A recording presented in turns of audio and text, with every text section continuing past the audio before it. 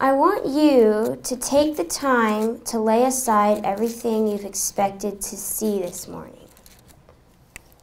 I want you to take the time to listen to what God is trying to say.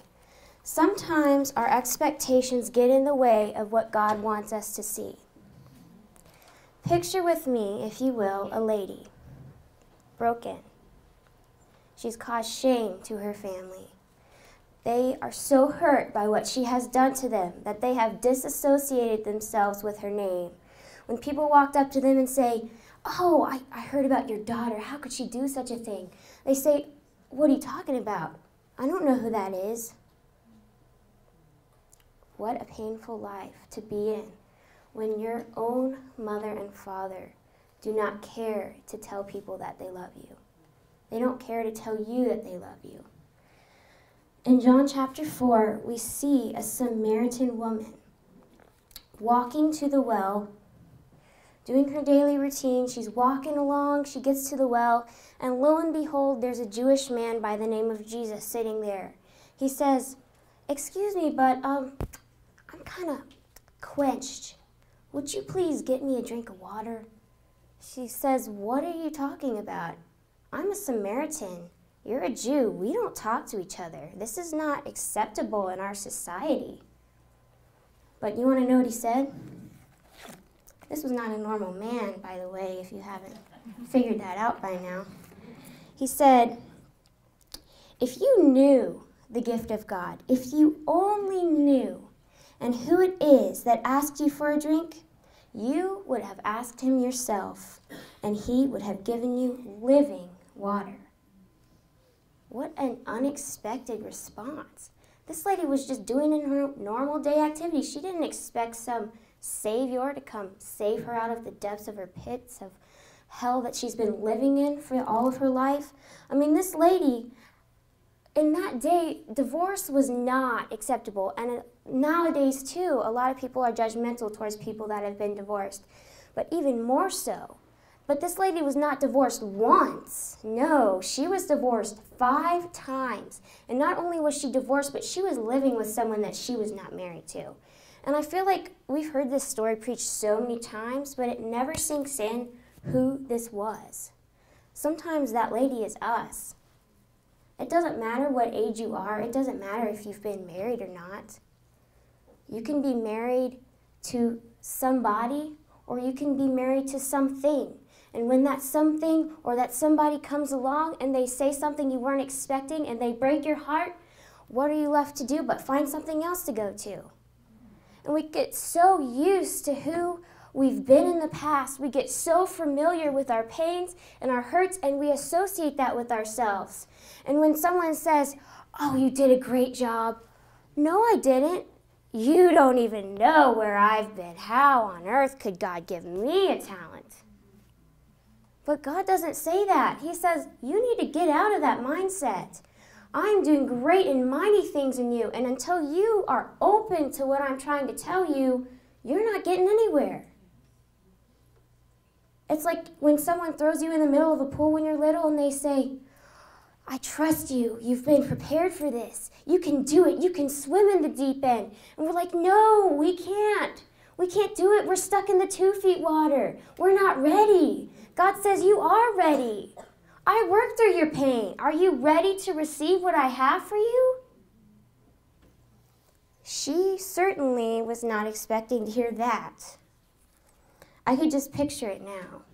"God, if you are this God," she says to him later on, "Sir, I can see that you are a prophet. Our fathers worshipped on this mountain, but you Jews claim that the place where we must worship is in Jerusalem." It's like God gives her this new, fresh revelation, and she's like, "Oh, that's great, but I'm sorry, I can't do it. You know, you are a Jew, and you don't know what you Jews have done to me. I know about your people. I know how judgmental you are. I know what you think of me. Oh, I'm not falling for this revelation. I'm not accepting this. There's too many things going on in my life. You don't care." But this is probably not something I would have said to her. It's very deep, but it's very gentle. He says, "Everyone who drinks this water will be thirsty again, but whoever drinks the water I give him will never thirst. Indeed, the water I give him will become in him a spring of water welling up into eternal life." Lord, I pray that you would show us what you showed this woman. I pray that you would let us know what you're trying to say to us. You would speak to us and we would be open to hear what you have to say. A lot of times, God places us in a position where there are people around us who are called to minister. And we get so used to the fact that nobody knows what we've gone through, nobody knows our past and our pain, that we're not willing to step out and accept the ministry.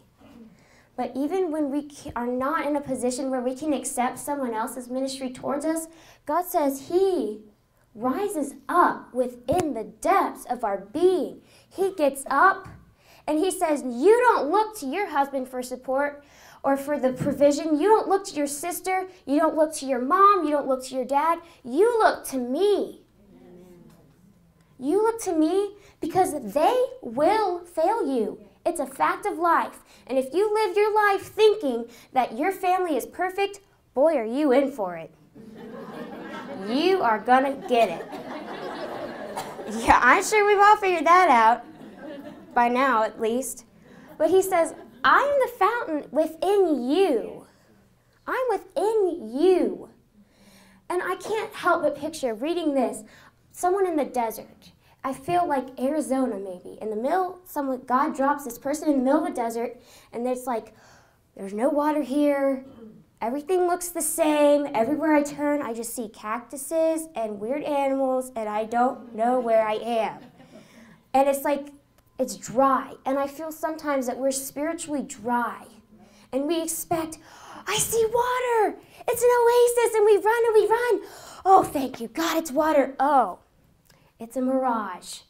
Imagine that, God. You place me here, and I get all excited and fired up for you, and what do? You give me something that I don't expect, and you take away what I do.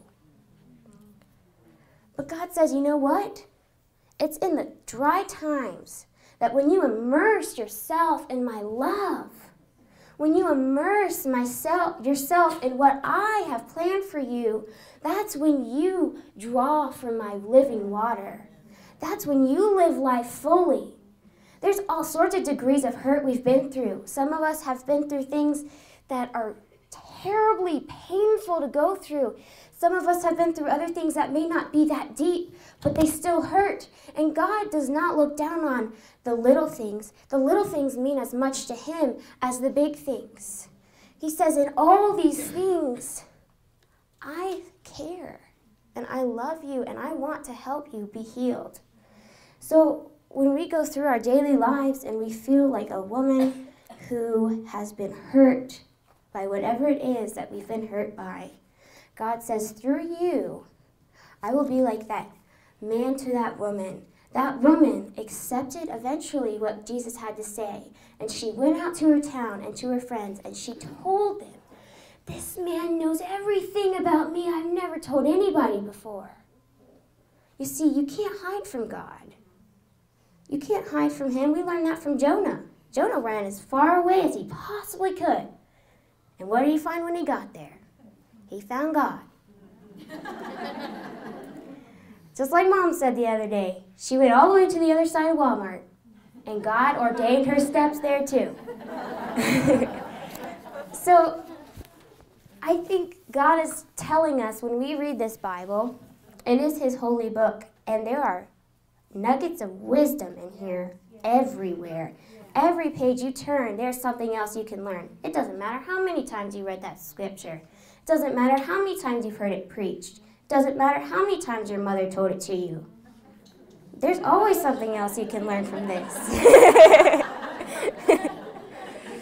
So today, I just encourage you ladies that God has new things on things you didn't expect for him to work through. And the little things that seem so insignificant, just doing your everyday act of drawing from the well, God will work through that too. And He's got great things in store for every single one of you when we're open and we're willing to listen to Him.